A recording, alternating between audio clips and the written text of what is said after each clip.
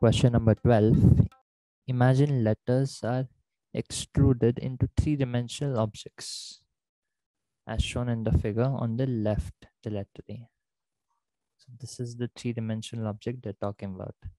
If the word love shown on the right were to be extruded, how many surfaces would this have? So we should count the total number of surfaces if this was turned this way in 3D. So what happens in this manner is that there are two surfaces up and down.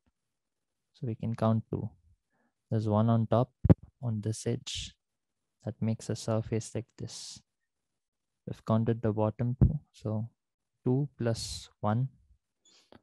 And there are 3 here. Since this makes a hollow kind of triangle. So 1, 2, 3 plus 3. And here there's 1, 2, 3, 4, 5, 6, and 7 plus 7.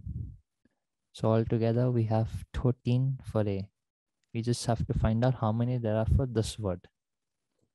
So we know that there are going to be two surfaces, up and bottom. So since there are 4 letters, we have 8 top and bottom surfaces.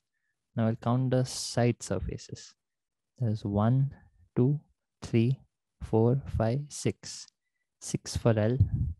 For O, we have just the inner surface and outer surface, since it does not have any other edges.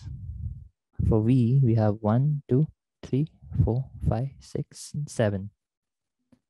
Now for E, there is 1, 2, 3, 4, 5, 6, 7, 8, 9, 10, 11, and 12.